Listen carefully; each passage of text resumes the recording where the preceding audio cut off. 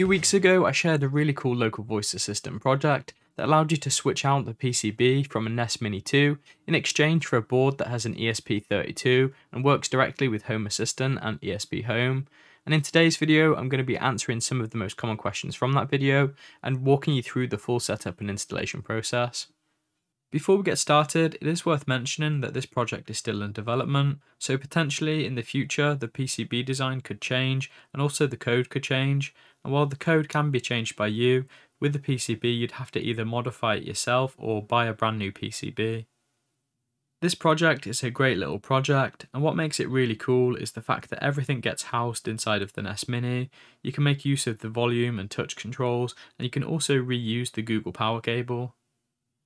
If this is your first local voice assistant project, I would recommend checking out some of the alternative options like the Atom Echo or the ESP32 S3 Box 3, which is such a mouthful, but these other projects are easier to source and they're much cheaper. However, if you've got the time, patience and a little bit of money, then this again is a great project to have a play with.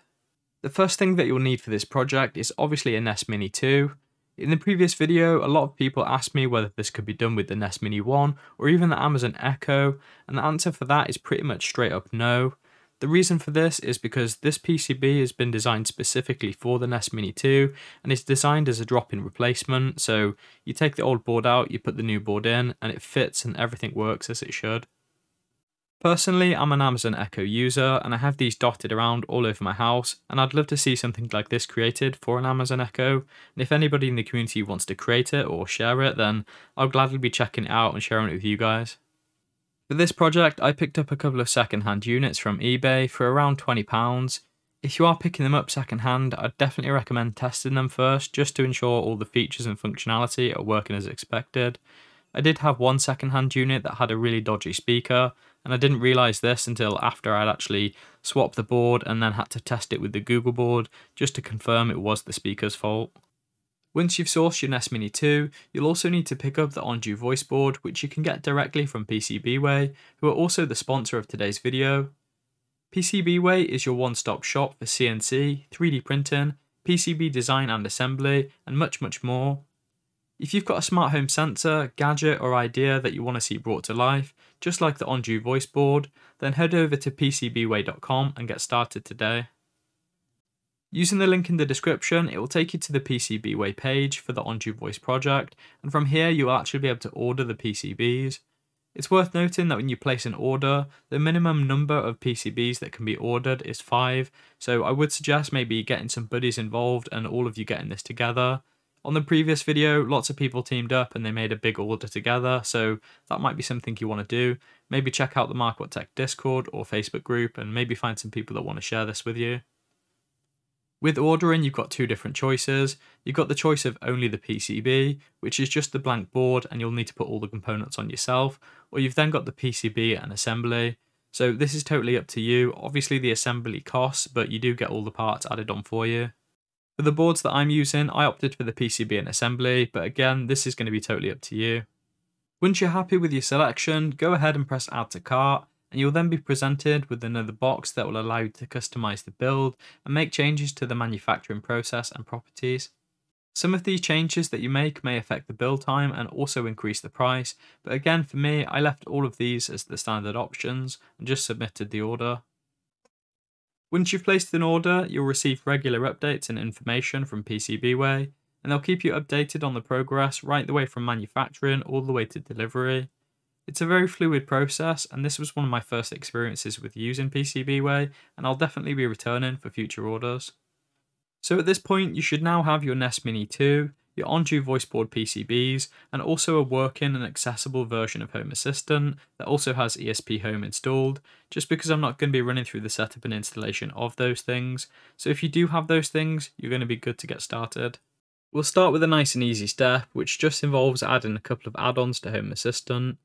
The first add-on that we're going to add is Piper, and we can find this by opening up the add-ons, clicking the add-on store and just entering Piper. With Piper installed, we're going to leave the configuration set to its defaults, but we're going to want to make sure that Start on Boot is ticked and also Watchdog. We can then just start the add-on. The next add-on is going to be Whisper, so again just press Add-on Store, enter Whisper and click Install. With Whisper open its configuration, there are a couple of different options that you can modify, and these modifications are all going to be hardware dependent. You've got the option of changing models, which are used in transcription. The smaller models like Tiny Int 8 are going to run faster on smaller hardware, things like Raspberry Pi 4s, but they're going to be a bit less accurate. If you've got some stronger hardware, you could make use of Base, or you could make use of the Medium Int 8, which is one of the larger ones. For this demonstration, I'm using HomeAssistant that's running on a dedicated mini PC, and it's got plenty of power to run all of these models, but for this demo, I'm making use of the base model. With your options all set, head back to the Info tab, and you want to also make sure that Start on Boot and Watchdog are also enabled, and then start the add-on. The third and final add-on that we're going to be using is Open WakeWord, so for the last time, press the add-on store, search for Open WakeWord and click Install. With this one installed, we're also going to be just using the default settings, so just ensure that Start on Boot is enabled and also Watchdog, and click Start on the add-on. To complete the installation of the add-ons, head into your HomeAssistant integrations and select Configure on each of the 3 integrations that should have been auto-discovered by HomeAssistant. With all of our add-ons installed, we can now flash our PCB. To do this, we're going to need a micro USB to USB-A cable. If we take our new PCB out of the anti-static bag, we'll see that there's a small black cap which is covering the micro USB port. On the bottom of the board, you'll see that there's 2 buttons. One is labelled as boot and one is labelled as reset. We're now going to take our USB cable and we're going to plug the USB-A end into our computer, and pressing and holding the boot button, we're going to insert the micro USB cable into the board. With the board connected to our PC, we can now open up ESPHome. When I'm accessing ESPHome, I'm making use of Google Chrome and I'm using a HTTPS connection, which will give me full access to ESPHome's web tools. If you don't have access via HTTPS to your ESPHome, then you can still follow this install, but rather than connecting the device to your computer, you'll instead need to plug the board into whatever device that you're running ESPHome on.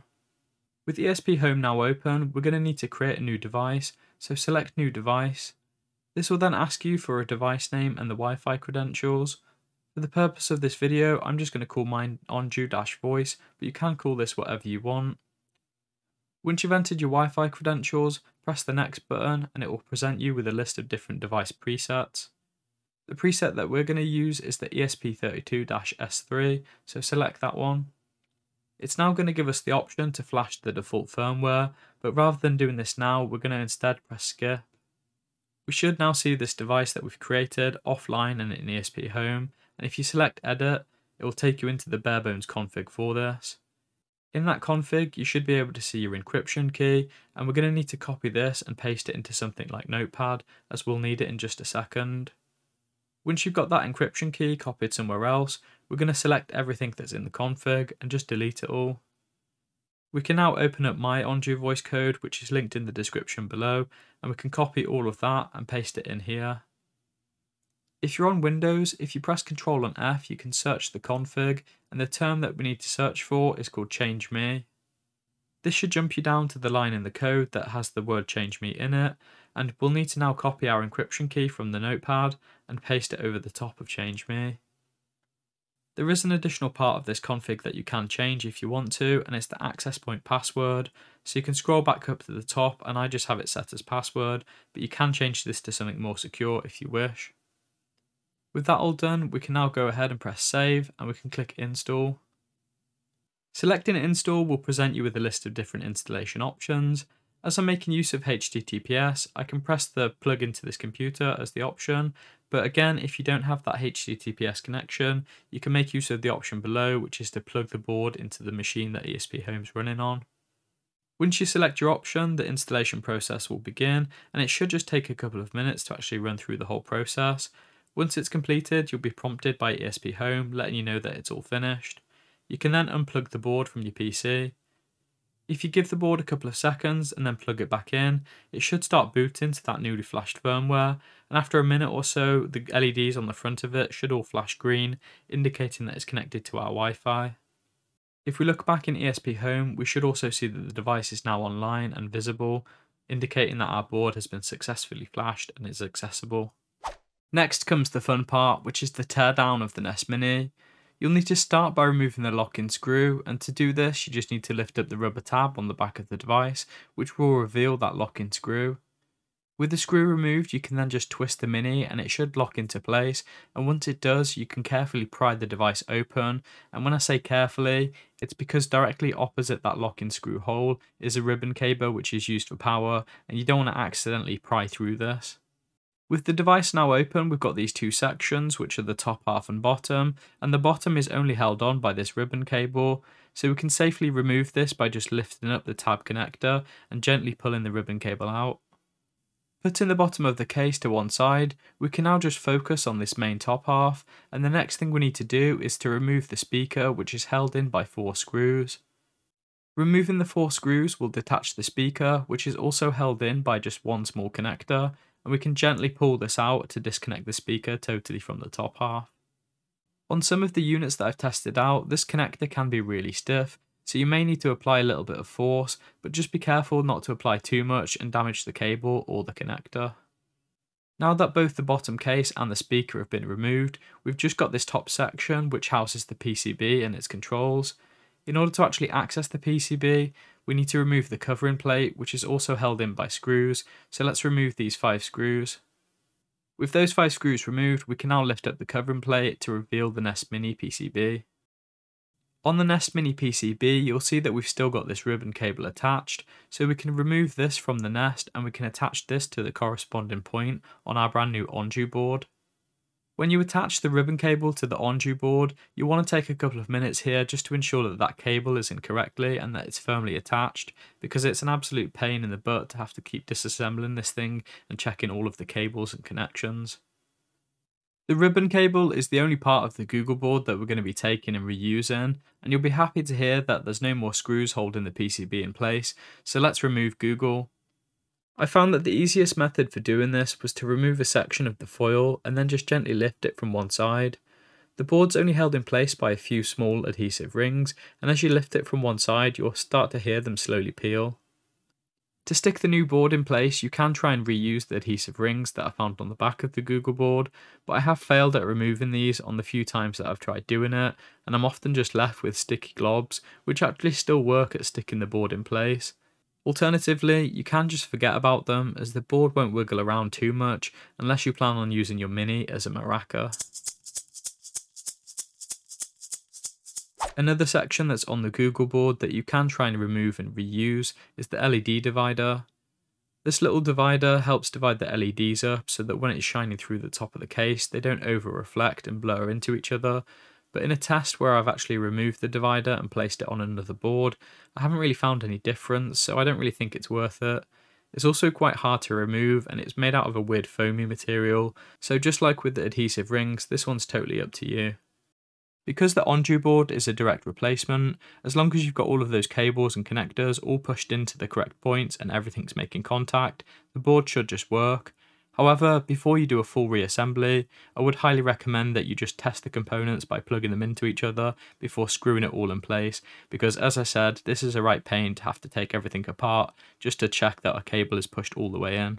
With our new Onju board now in place, we basically just need to run through the steps that we previously went through, but in reverse, in order to get the device back together. We'll start by adding the covering plate. On the back of your covering plate there might be a little bit of thermal paste, and you can just scrape this off and wipe it down before putting that plate back on top. You can then add in the 5 screws and add the speaker connector. You can put the speaker back on top, add in the 4 screws, connect the ribbon cable and then attach the back plate, and then finally add that locking screw. For the final step we're going to just jump back into HomeAssistant, where we need to set up a voice assistant and utilise the open wake word. To do this, press Settings, Voice Assistant, and then Add Assistant. I'm going to call my assistant Onju Voice, but again you can call this whatever you want. We then need to fill in the voice assistant options, and these options are going to be based on your region and your voice preferences. As I'm a HomeAssistant Cloud subscriber, I'm going to be using HomeAssistant Cloud as my options. For speech to text, I'm going to choose to use Faster Whisper. For wake word, select Open Wake Word and then choose your preferred wake word. It is possible to now create your own custom wake word, but I'm not going to be showing that in this video, so for now I'm just going to be using the default OK Nabu. With the voice assistant options all configured, we can press save and then we can plug the Nest Mini in using the Google cable. Our device should be automatically discovered by HomeAssistant, and we should be able to configure it using the ESPHome integration. If we select the device in the ESPHome integration, it will give us access to a few different controls, sensors and configuration. Inside of the configuration, you can choose which assist pipeline you're going to use, and the one that we're going to be using is that newly created voice assistant, so in my case it's the Onju voice. With that last option changed, that's now all of the setup and configuration all done, and you should now be able to start issuing voice commands and controlling your devices with your voice. You can check which of your devices and entities are exposed by heading back into the voice assistant and selecting exposed at the top. You can then choose to either expose more devices, or if you don't want to expose a particular thing, you can also remove it from here. Using your voice, you should now be able to start making use of that wake word that you set. So in my case, it was OK Nabu, and I can start doing things like this. OK Nabu, is the office light on? No, off. And things like this. OK Nabu, turn off the Hypercube Nano. Turned off light. OK Nabu, turn off the office light. Turned off switch. And there we go guys, that's been a quick look at how to switch out the PCB from the Nest Mini to the brand new Onju voice board. If there's a particular feature or some additional things that you'd like to see covered about this project in a future video, then be sure to let me know what they are in the comments below. If you've enjoyed this video and found it useful, then don't forget to drop me a like, and if you're not already, hit that subscribe button and ding dong the notification bell and you'll be alerted to any future video that I do. As always, a massive thank you to these awesome dudes. These awesome dudes are my Patreons and also my YouTube members, and if you want to be one of these awesome dudes and help support my channel, which in turn allows me to create content like this, then you'll find links to all the places that you can go to support me, all in the description below. Thank you for watching, and I'll catch you in the next one. Cheers.